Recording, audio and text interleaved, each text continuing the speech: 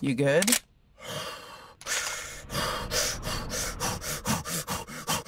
Rampage!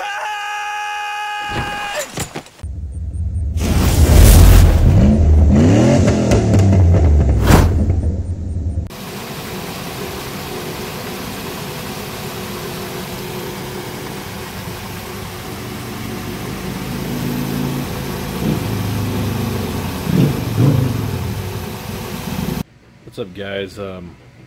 So working on my truck because radiator blew up. But anyway, this is gonna be kind of an intro video. If I do go over and grab a Rampage, I'll post a couple pictures up right now. But basically, what I'm doing right now, let's see if I can let me flip it.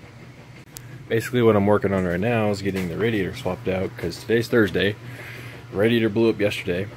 Hopefully, I get this done by tomorrow and have the tow hitch installed, and then I can drive 8 hours to go pick up the Rampage. So I'm gonna start cracking on this sucker and I'll see how it goes.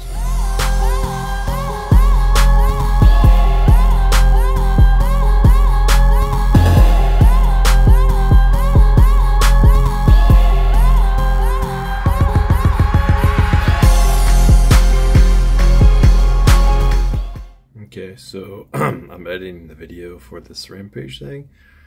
Kind of feel like an idiot because I'm always busy doing something that I always forget to record. So imagine I got up at 2 in the morning, drove straight to Indiana to get the car, and now we're here. But it was 8-9 hours of straight driving. So imagine that. Approximately 10 hours later.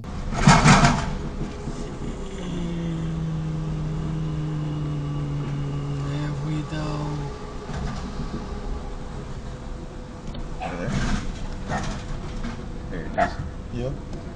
God, it is. Are you gonna get around that boat trailer? Yes. Yes, I am.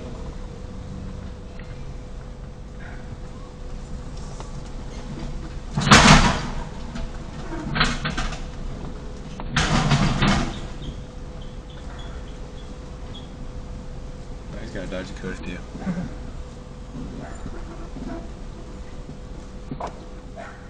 You probably straighten it out. You probably just straighten it out. I don't know what's gonna drive through here anyway. Not like they could. It's alright, we'll just stay here until we go to load.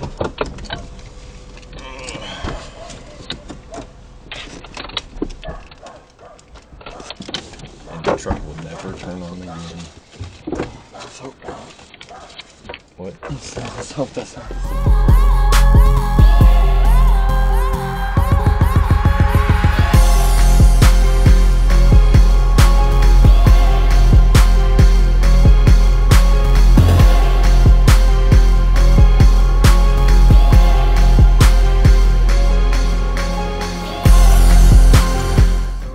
Back home after grabbing the Rampage. The last video I recorded was me telling you guys about fixing the radiator in the truck. So, got the radiator fixed, test drove that around, worked great. I wanted to go throw away some trash to a dumpster, and my brakes locked up in the back of the truck yesterday before, so I was about to go to bed and I decided to go throw some trash away. So 20 minutes after that involved 4 or 5 hours of me running around town to get a caliper and fix the rear brake. So anyway, brake locks up, yada yada yada. We just got done picking up the Rampage, like I said, but there it is back there if you can barely see it. Yeah, come on. There you go. Well, anyway, so far the trucks, or the trip has been very uneventful. We just kind of drove here, not a single problem. Just got gas, basically. The truck, not us. But Me. yeah. So the truck is really mint. I'll record a video of it tomorrow, maybe, if it's nice out, because it's gonna be midnight by the time we get home. It's a 9-hour drive from where I'm from, Kansas City, all the way to here. And so we left at 2:30 in the morning, drove all the way here, got here about 1 p.m. our time, 2 p.m. their time, now it's going to be about 11:30ish by the time we get home, but I'm not sure if that's based on our time zone or not, so it might be 10:30. I don't know.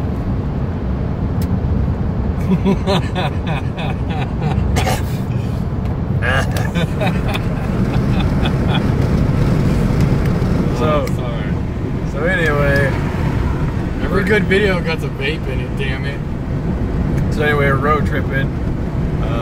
We'll give you an update whenever we get back or something cool, stupid, bad happens, because so far, like I said, the trip has been very uneventful, and I'm waiting for a wheel bearing or something stupid to blow out or break seize, break or tire go flat. I don't know, but we're road killing it. 9 hours for a $600 car, whatever. So even if it does all go bad, I just leave the $600 car on the side of the road, whatever, because it's cheaper than fixing my truck.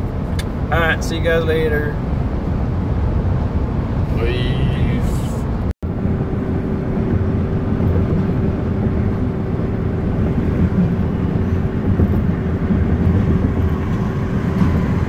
Okay, so we just stopped at a gas station. DJ was checking around to make sure that something wasn't getting hot. So this rear wheel right here feels like the brake's locked up. So we're gonna have to pull it off, readjust the drum. If not, pull off the whole drum assembly, pull the pads out, and call it good. Because this side is pretty dang hot, and I would not touch the drum. That's how hot it is. So we're gonna jack this sucker up, take the wheel off, and pull the crap apart. So let's get it done. All right, so we just unloaded the adjustment, so now it freely spins. Before it was like, yeah, and now it's like, whee.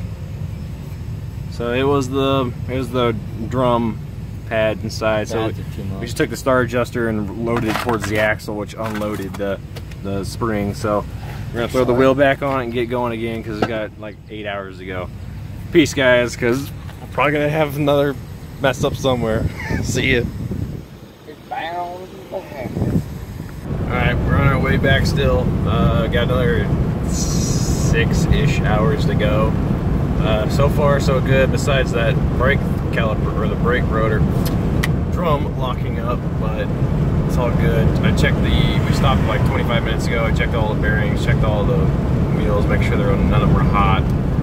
So far the only issue that's kind of freaking us out is that we're driving down the middle, like through Chicago on a 6-lane highway, and the truck started to sputter and shut off and the security light was blinking, which I've been having a security issue with the truck since I put the new radiator in. I'm not sure why, but sometimes you turn it on, it kills itself immediately and goes, the security light will blink, then you just turn the car off and turn it back on and it's fine.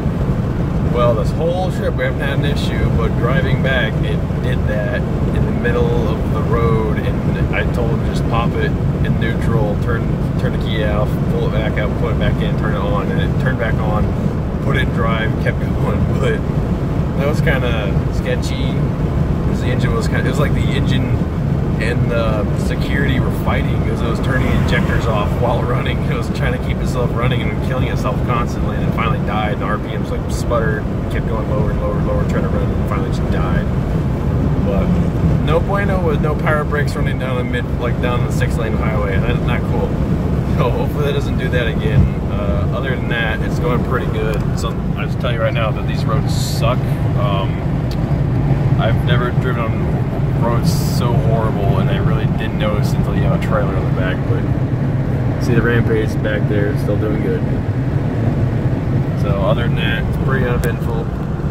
So I'll update you guys whenever something else comes up, because right now there's nothing really special happening.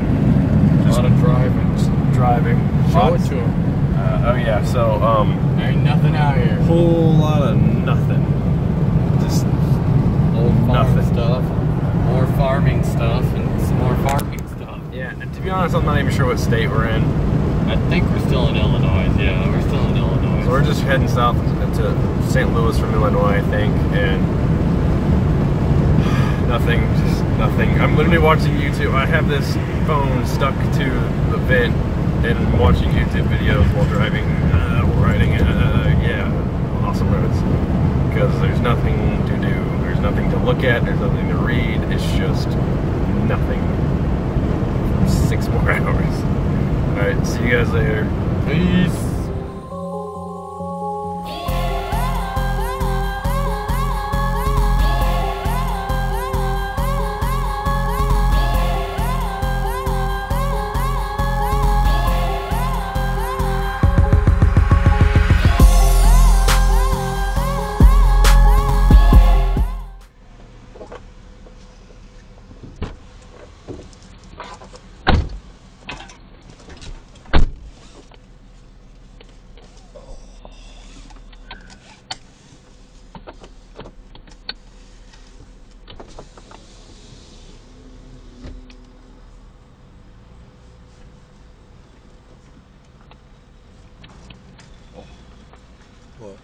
just pulled the... Maybe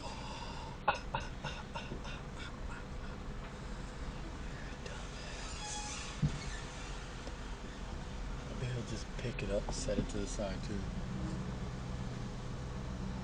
And drive away. Yep, there he is. He's gonna put it over there by the pump. Yeah, I think I ripped it off this one. Idiots.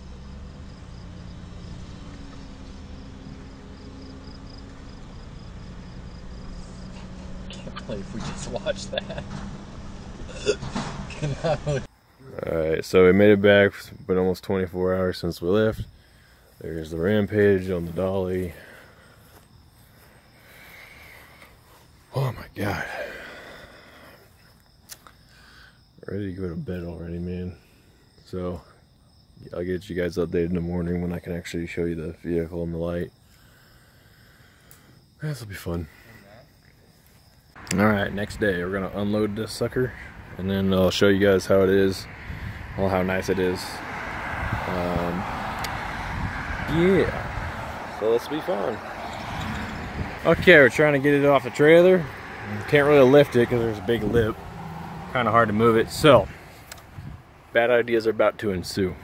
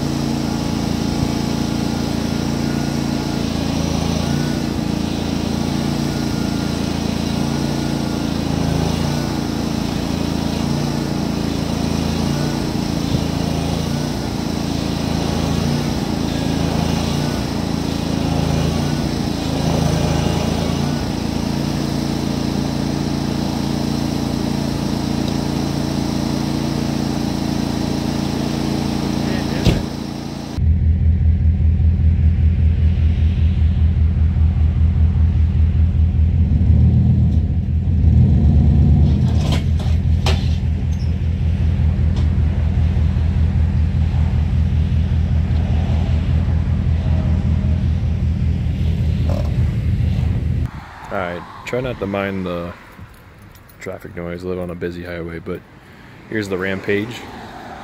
It's got, start the outside. It says this is a 1983, and I think all Rampages have it this way, but it's got a 4-bolt pattern on it.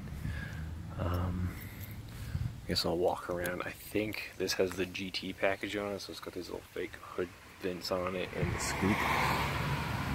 But it's really clean. There's no rust anywhere.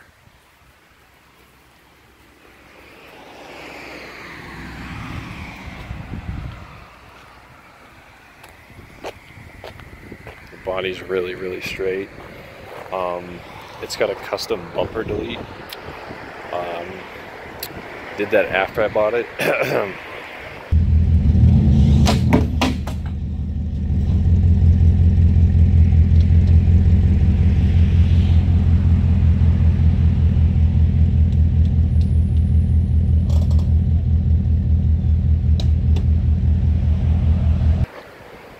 Got a bed liner in it. Looks like someone put a cherry bomb exhaust on it. The entire bottom of it is rhino lined or some type of protection. The whole bottom, there's no rust anywhere. Brand new spare tire. As far as I can tell, these are brand new tires all around it too. But let's go on the inside. Hopefully the sun won't blind the crap out of the camera. So here's the door panels. Mint. I think they're supposed to be speaker covers, but I'm not sure because there is speaker covers in here. Go grab them real quick. It's behind me somewhere. But these are speaker panels off of Daytona. So from what I can tell, this is what my Daytona ones look like, and there's no way to actually stick that on there. It's the same fabric and everything, but I don't know how it hooks in there. Doesn't look like it's a sits like this or something. I don't know. There's little screw panel holes in here, but who knows? Well, so anyway, the rest of the car. Get the sun glare out here. See the dash panel, all nice, pretty mint. Freaking sun. Someone hooked up a manual fan switch. So I guess the what would it be? The temperature sensor switch something, I don't know, for the fan. I can't remember what they're called. It's a 5-speed manual. Here's the gauge cluster. It's all nice. There's no radio in it because there used to be a sound system. Previous owner before me, before the last guy pulled it out. Ashtray. You know, your cigarette lighter because you need that. This is a non-AC car. I don't know if it came with AC, but as you can see, there's no AC option. There's just heat and stuff. Alright, you got your storage cubby, I guess you call it. Got your cup holders, coin slots. It scoops back and forth. So I guess you could technically have this as a storage thing too. Other door panel. Freaking sun, Jesus Christ. Glove box. Nice. Yeah, that's about it. The transmission feels kind of weird. I think either the mechanism, like, it doesn't have cables, I don't think, but whatever's connected to the mechanism up front feels kind of weird. So this is neutral, I think. It's really hard to go in any gear. It's like it's misaligned or something. You can get it to go in the second, and then from there go into other gears, like 4, down, up, reverse, 5th, 3rd. But like it doesn't want to go into first, no matter what. Second, 4th is around here somewhere. Second, 4th doesn't want to go in either. 5th does. Now 3rd doesn't want to go in. It's very janky. I'm not sure. Let me. Oh yeah. So previous owner told me this has Omni parts swapped in it. Like apparently the chairs are out of an Omni. Back here, there's actually plenty of room back here for stuff. I believe this is where the tire jack was stored. There was a subwoofers back here, I think, and that was part of the sound system I was talking about. Big back window, real basic headliner with a light, and that's about it. It's got manual crank up windows, as you saw. It's a frameless window.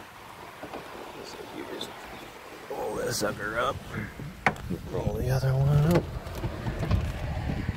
This one kind of falls off track a little bit, but there you go. Yeah, there's no mirror currently. There's a Daytona mirror, or maybe it's just they use them all old 80s Dodges, I'm not sure. Sitting in these 2 giant boxes of parts that came with it. Oh, yep, here's the key. I would start it up, but I think the battery died. The transmission's messed up. It doesn't want to go into gear, and the clutch pedal doesn't seem to do anything once you do get it into a gear. If it is a gear at all, it doesn't want to move. So there's that, but here's the full truck. I think it's a really great deal. It just kind of sucks we drove so far, but it's pretty worth it. This is only $600, so I like it. I'll probably explain my plans in a different video, what I'm going to do with it. But for now, I think I'm just going to get it running and daily drive it or do something with it. I will have a video out sometime about what I'm doing with it, and we'll go from there. But hope you guys like it.